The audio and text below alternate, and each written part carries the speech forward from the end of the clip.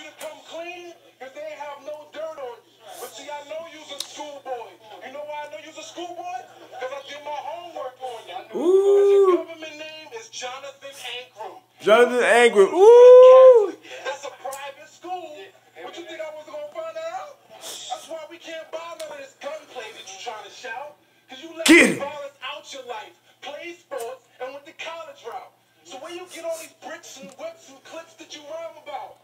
Come on, dog. Cut it out with these fictional tales about digital scales. See, that's how I know. Deep down in your soul, this nigga is frail. And see, he lied because he don't know how to be himself in his raps. So he fabricate punchlines about gas and selling the packs. From the heart. That's why niggas feel this shit. Because I keep it real. Nigga, you don't even keep it realistic. So tell the truth, dog. You ain't doing no crimes. Be you in your rhymes. So you's a homo rapper. You probably suck dick for studio time. Fuck out of here. Feel me? Motherfucking Serious Jones. Yo. Alright, Miss Jones. Hold on. This your motherfucking boy LJ Smith. That's a Reach podcast. Yo, that's me. You know what I'm saying? Just going back and looking at some Murda Mook shit. For this, you know what I'm saying, before this battle with him and Brizz. Cause you know, he just don't have he don't have too many battles out. So I had to go back and look at some old shit just to see what's up. You feel me? So we gonna just check this out.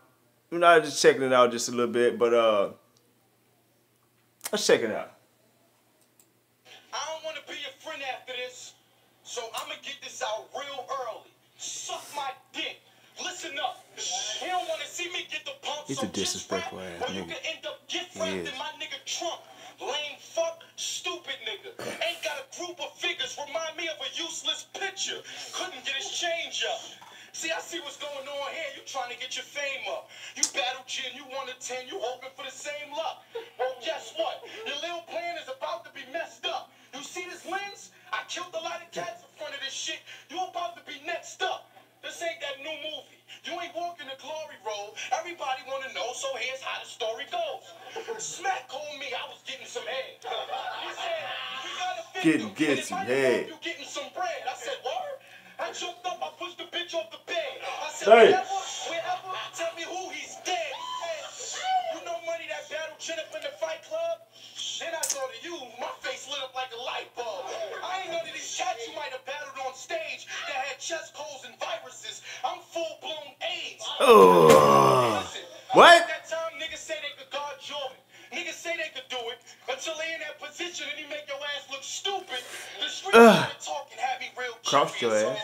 But we all cheese, nowhere near serious, Jones. I'm furious. I slap you delirious, Jones. Make you bleed like a bitch with a period. Now, niggas saying he's sad and that I'm... Listen, y'all get the gist of it. But Murda Mook vs Brizz rawsteen. Summer Madness 10.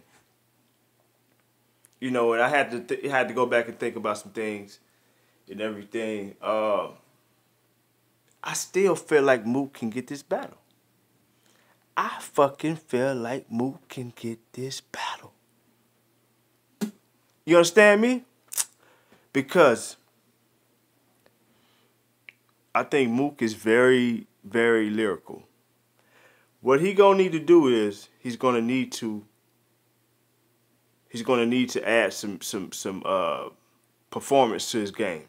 He's gonna have to, because Brizz has it when it comes to performance. He got it. Stage presence as well. You know what I can say. What I can say is I feel like Mook is more lyrical than Brizz rawsteen. But I feel like Mook can get this battle, man. I feel like, even with the 2-on-2 with Calico and Mook and Brizz and T-Top, if that battle had played through, I felt like Mook and Calico would have won that battle. I just felt like they was, you know, they had a stronger presence, stronger delivery. It just looked like they was outclassed, man. Brizz and T-Top, Brizz and T-Top, man, they looked at outclassed over, you know, when the, you know, against them guys. But yeah, man, Mook can get this battle. Who else you guys want to see on Summer Madness 10? I see. I think Geechi said he's confirmed. You know, on that card, I would like to see him against Calico. Not Goods.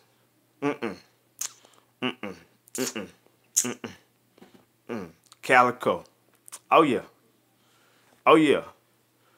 Them guys right there, man. Both of them guys can talk some real street, hood, real shit. Feel me?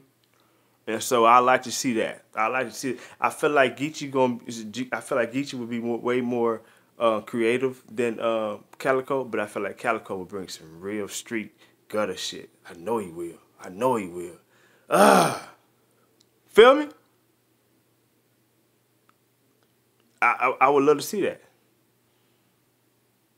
I would love to see that. Who else you guys want to see on this Summer Madness 10 card? Who else? Huh? Who y'all want to see? I would like to see Ramnitty versus Hollow the Don. Yeah. Yeah. Ramnitty, that's my favorite. He's my favorite battle rapper. I would love to see him versus Hollow the Don. Yeah. Yeah. Who else? Let's see who we got. Tay-Rock versus Danny Myers. No.